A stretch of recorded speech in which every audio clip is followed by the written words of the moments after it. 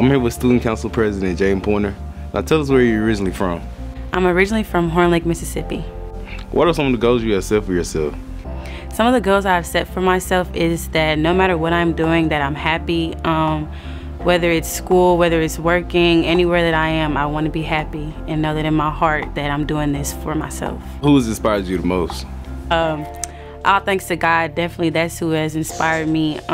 He's most definitely everything to me.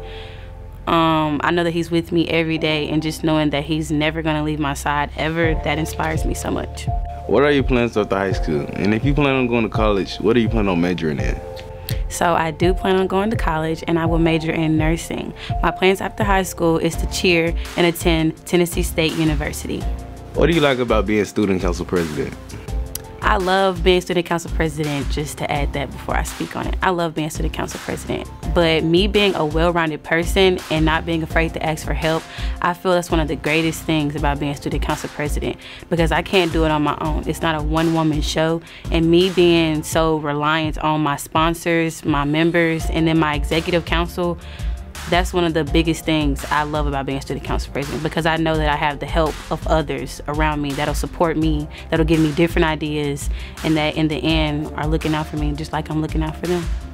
How do you think student council can improve Horn Lake High School over the years after 2022? Definitely student council president will improve. We're gonna speak it into existence. It will improve Horn Lake High School.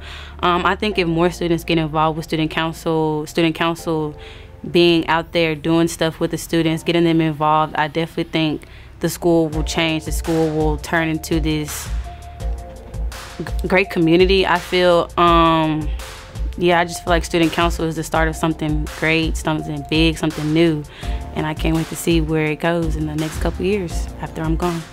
Other than student council and being student council president, what other things are you involved in Horn Lake? At my church, I am a part of a leadership empowerment group, and I also praise dance at my church.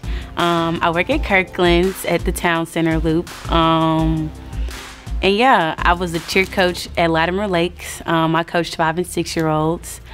Sadly, that's over, but that's still some things that something that I still talk about till this day, because that's one of my greatest things that I've probably ever done, was coach my 5- and 6-year-old babies. So, yeah.